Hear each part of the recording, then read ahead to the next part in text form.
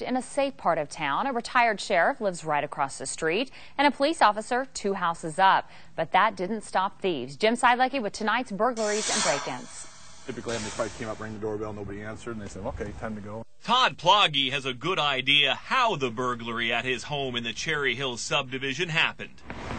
What really concerns him, though, is how they knew to pick his house on the perfect night to strike. I mean, we've got someone here 24/7, all the time, day and night, and it just happened to be the one time that we're gone that this happened. And the reason why he was gone that night makes this burglary even more of a sucker punch. Yeah, I was helping my parents out with the death of an aunt, and trying to help out through that ordeal, and to have it compounded with coming home to see that your house has been broken into it's a real sinking feeling, and you're going through a wide range of emotions already.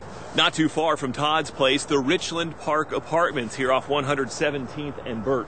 I spoke with a woman who had her place broken into last week. She says all of the usual items were stolen, the game system, the laptop, the TV, but also her roommate's shoe collection. Those high-end sneakers, sometimes auctioned off on eBay. He had 60 pair worth thousands of dollars. They're all gone, and they certainly didn't walk away on their own.